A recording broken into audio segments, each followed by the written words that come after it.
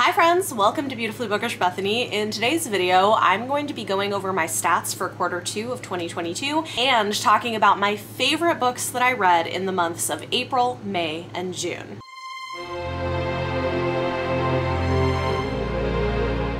So this is my second of yearly quarterly update that I like to do. If you missed Q1's video, I will link it up above where you can check it out. Any excuse to do more statistics, of course I will do. It's really fun for me. And I have lots for you, including some lovely charts where you can see stuff. So I'm going to talk first about all of my reading stats for the past 3 months. How did my reading go in April, May, and June? And then we're going to get into my most favorite books that I read. So this is going to include my 6-star reads, which is what I give to favorites of the year from the quarter, as well as a few honorable mentions, books that didn't quite make that list but came really close that I want to highlight to you. With that said, let's go ahead and dive in and talk about my stats for Q2 of 2022. Between April and June of this year, I read 93 books and an average of 327 pages per day. This is pretty typical for me.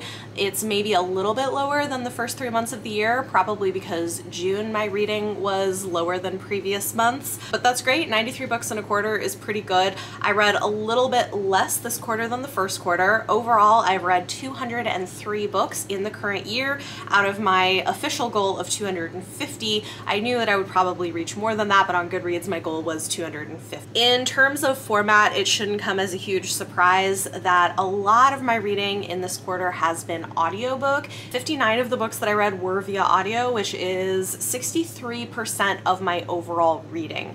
So that number has especially climbed, I think, because when I've been in reading slumps or dealing with anxiety, audiobooks have been really helpful for me to continue with reading. Some of those I am partly reading along with the physical book, but primarily listening on audio. Ebooks made up the smallest piece of my reading this quarter. Only 13 of the books that I read, or 15%, were ebooks, and I read 21 physical books, which is about 23% of my reading. And again, this makes sense. Ebooks are not my preferred method of reading. I do read e-arcs on Kindle, but I really prefer physical and audio, so I'm not surprised that this is a smaller amount. This quarter I only had 3 rereads, which is, I believe, down from the first quarter where I was doing some read-alongs and rereading some things that I'd read previously. And this quarter I had a total of 7 DNFs, books that I chose not to finish for a variety of reasons, which actually is a little bit on the low side. Next, let's take a look at the age categories of books that I've been reading this quarter. Again, I don't think there's any big surprises here. 84% of the books that I read this quarter were targeted at an adult audience. I feel like that is just making up a larger and larger portion of my reading, where I used to read about 50% YA. That is very far down.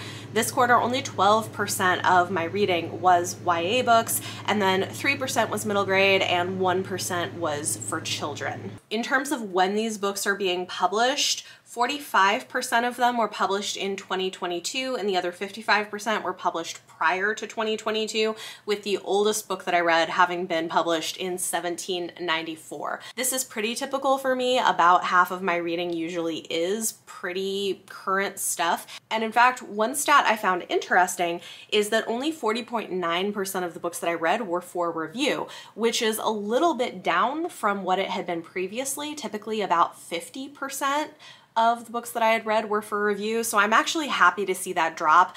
Ideally, if I could ever make myself get there, I would love to get to a place where closer to 30 or 35% of my reading overall is for review and the rest is just other things, but I'm happy to see that number dropping. 14% of the books that I read this quarter were debut novels. I feel like that number has also dropped. I've been reading more series. I've been continuing with more series that I've started, reading more from more established authors, which hasn't necessarily been a bad thing. And taking a look at who is publishing most of the books that I'm reading, this is interesting, but I guess kind of tracks with what I sense.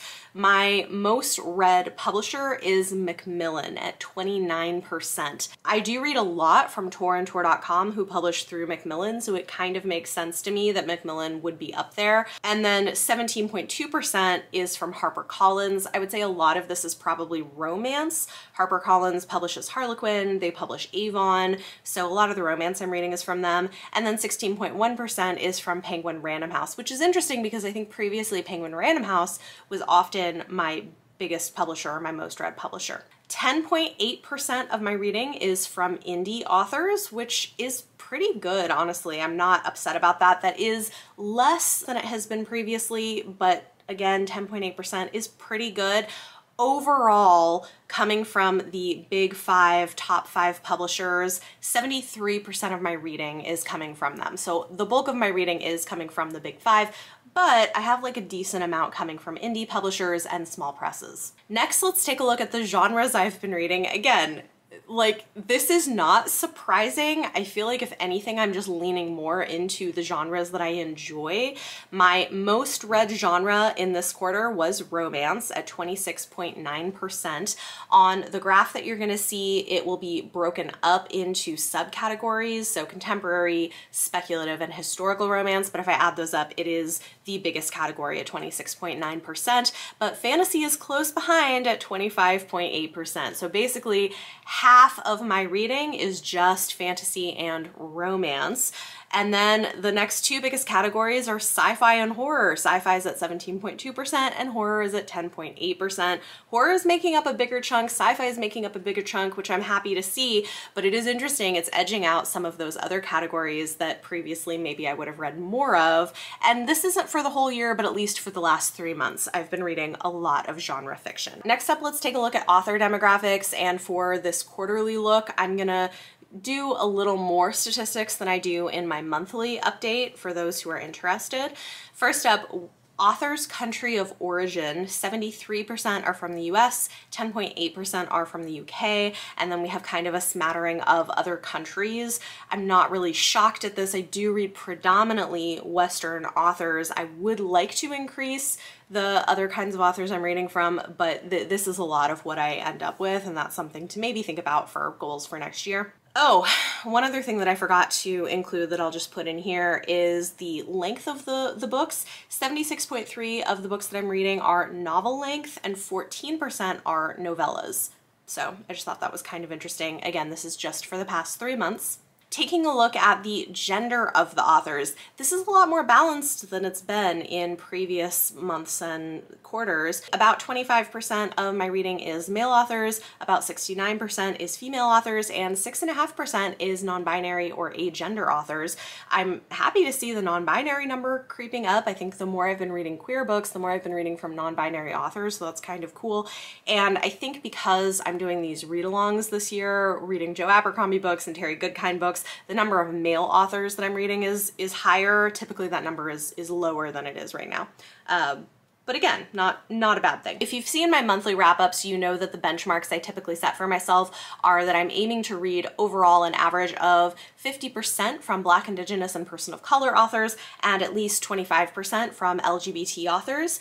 So for this quarter, I read 47.3% from Black, Indigenous, and person of color authors, so I came in a little bit under my goal. Again, that might get made up in the rest of the year, but something to keep an eye on. Knocking out of the park reading queer authors. For fully 49.5% of the books that I read in this quarter were from LGBTQ+ authors. So I'm reading a lot more than even what my goals are, and that will probably continue. Taking a look at some other author demographics, in the past quarter, 8.6% of the books that I read were by trans authors. 8.6% were by disabled authors, where I know that they're disabled. They talk about it publicly and I had that information. And 17.2% were by neurodivergent authors. So I'm pretty happy to see the numbers on a lot of the author demographics and diversity. I think I'm doing a reasonably good job of diversifying who I'm reading from. I think my biggest issue is that I am primarily reading from Western authors, but it is hard because that is most of what I have available to me and a lot of what I have offered for review as well. Last thing I want to talk about for statistics, and then we will move on into talking about the books, is of course my star ratings. And I did not do the math on my average star rating for this quarter, so I will put that number up here if you're interested in seeing what it is. Here are the raw numbers of books that got the different star ratings. What I found interesting was that 60% of the books that I read got at least 4 stars, which means I really liked them, and only 40% got under 4 stars, where they were either good or not so great. I'm always curious to see what percentage of my reading is getting 6 stars, which is a favorite of the year. And in the last quarter, 9% of the books that I was reading got a 6-star rating from me, which is pretty typical. I'm usually anywhere from like 7 to 10%. So 9% is totally fine and reasonable. I now have to take a break to go do a live stream, but I will be back shortly to talk about my favorite books of the quarter and some honorable mentions. All right, let's go ahead and talk about those 4 honorable mentions, books that didn't quite make my list of favorite books of the year, but books that I really loved this quarter and want to highlight. I did not think to go and grab all of them, but I have one of them here, The Sorcerer of the Wild Deeps by Kaya Wilson. I feel like I've been raving about this a lot lately. This is one that I really loved and I think was mismarketed. It was basically marketed as an African-inspired fantasy novella, but it's really more sci fantasy, and I do think that that distinction affects the way you read it. But I love this. It has a gay love story at the center of it. I think it's so smart. I love Kaya Wilson's writing, and I definitely want to read the sequel. I was also a huge fan of Nine Fox Gambit by Yoon-Ha Lee.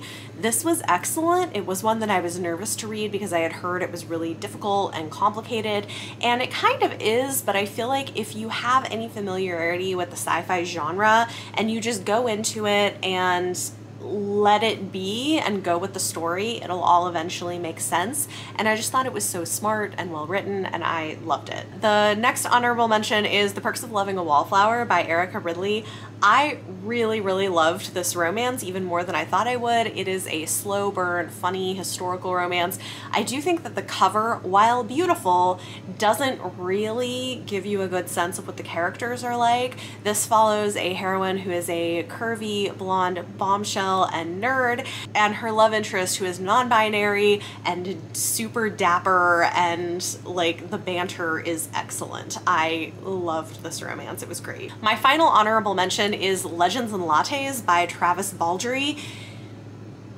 I loved this so much. It's very low stakes. It's very cozy. It was exactly what I needed in a high anxiety time period. It is a low stakes fantasy novel about a barbarian orc who decides to retire and open a coffee shop, and I loved it so very much. With that said, let's talk about the 8 books that got a 6-star rating from me in quarter 2. And like I did in the quarter 1 video, I did decide to force rank these from lowest to highest. I really love all of these, and some of these are a little bit arbitrary, but here are the 8 books that are among my favorites for the year. First up is a nonfiction. This is #Church2, How Purity Culture Upholds Abuse and How to Find Healing by Emily Joy Allison. I really loved this book. I thought it was excellently put together. I found it to be really meaningful and really moving and spoke a lot to some of my own experiences. I would definitely recommend this if you grew up at all in purity culture in evangelical America, or if you're just curious to understand more about it and about some of the damage and trauma that it has caused. So highly recommend. I loved this. Next is my most recent addition to the list. This is Reprieve by James Hahn Matson. I read this for a reading vlog where I read books that I had purchased because of Kayla over at Books and Lala. To see if we can trust her reviews, I will link that video up above. And I ended up really loving this book a lot. This is another one that I think has suffered in the reviews from bad marketing. This was really pitched as a horror novel about a haunted house / escape room, which, yes, while that is an element of this book, it is not the majority of this book. The majority of this book is very character-driven, very concerned with social commentary. It is a social horror novel, and I loved it. I think it's really smart. I think it's very nuanced in the way that it's tackling difficult issues such as race, misogyny, homophobia, and intersectionality, among other things. I've talked at length about this book, so I'm not going to get into all the details here, but I did really love it. I think it was so good, but I do think you need to go in knowing what the book is, and I can understand why some of the reviews were not as high because it wasn't necessarily what it was pitched as. Next is an advanced copy of a book that's coming out in August. This is A Taste of Golden Iron by Alexandra Rowland. I loved this. It is a slow burn fantasy romance between a prince and his bodyguard, and I just loved it. This was so easy to read. It was so enjoyable to read. I feel like it was genuinely swoon-worthy. The way the romance developed was great. It's definitely a slow burn. I also think for a book that could be fraught with power dynamic problems, it does a pretty good job of managing the power dynamics in a healthy way. Definitely one worth looking for, and it's got a gorgeous cover. Next up is Mad Ship by Robin Hobb. This is the second book in the Live Ship Trader series, which I loved. This trilogy as a whole is one of my favorite things that I have read this year, and a favorite trilogy for sure. This second installment was excellent. We got a lot of world building, we got a lot of character development. Like, Robin Hobb knows how to break my heart, but like, oh my god, so good. So good. Her characterization is excellent. Next is The Sword of Kaigen by M.L. Wang. This is another one that I read for one of those videos where I was reading things I bought because of other booktubers. I'll link that one up above if you want to check it out. But I originally purchased this because of Angela at Literature Science Alliance. I know this has been kind of a booktube darling over the last year or so, but her review is what finally pushed me to pick it up. And this was not what I was expecting. I loved it. Such great character work. It's got a kick-ass mom character. It is heartbreaking at times. There is grief, there are content warnings for it, but so good. I love everything about what this book was doing. I would love to read more in the world. Next is a book that is about to come out this month. This is A Prayer for the Crown Shy by Becky Chambers. I love this so much. It is a hug and a therapy session all rolled into one. It's this very cozy, feel-good sci-fi novella that is grounded on some hard science. It's set in a world where there was a climate apocalypse, but humanity has now learned how to live well with Earth, and this follows a robot and a tea monk who form a friendship, and I loved it so much. It was great. Two more to go. First is one of my favorite romances of the year. This is A Caribbean Heiress in Paris by Adriana Herrera. I am so thrilled that this book was as good as it was. It was everything I was hoping for. I am generally a fan of Adriana Herrera's romance, but this was her first historical romance novel, and I am just thrilled that we are getting more diversity in our historicals. It's really great to see that. This is set in Paris in 1889 during the World Exposition, and it follows an Afro-Dominican heiress who is traveling to the World Exposition to sell rum. She runs a rum company.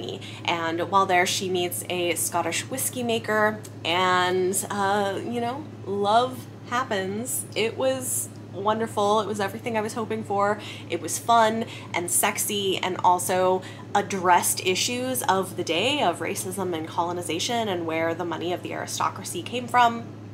So good. Loved it. And finally, my favorite book that I read in the second quarter of 2022, and I would say a contender for my favorite book of the year. It's definitely high up there. Even though I know this is not everybody's thing, I adored it so much. This is Siren Queen by Nevo.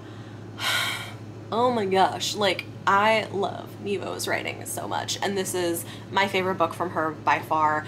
I adored this. This is set in an alternate version of Golden Era Hollywood, following a Chinese American young woman who wants to be on the silver screen.